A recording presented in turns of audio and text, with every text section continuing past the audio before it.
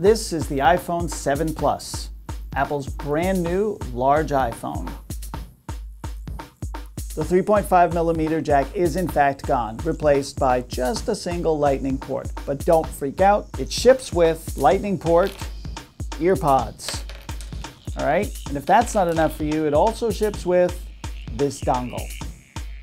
So the Touch ID home button has been replaced by a button that doesn't move. Underneath here's the Taptic engine, which will make your finger believe it is in fact pressing down the button when that's not really happening.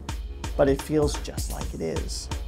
On the back is the brand new wide-angle camera next to, and this is unique to the iPhone 7 Plus, the 2x telephoto optical lens.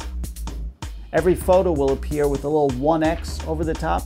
You touch that and it instantly switches cameras, and now you're looking through the 2x zoom.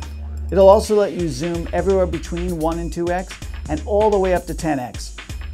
But I wouldn't do that because at 10x, which is digital zoom, photos look terrible. Don't use it. Stay at a lower zoom, you'll be happier. Inside the iPhone 7 Plus is the new A10 Fusion processor, which is super fast, super powerful, and also energy efficient.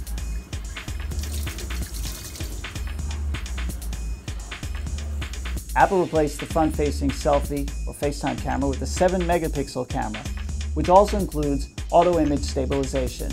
These aren't cheap phones. The iPhone 7 Plus starts at $769, but the good news is it now starts with 32 gigabytes of storage, and then jumps to 128 with a high end of 256 gigabytes.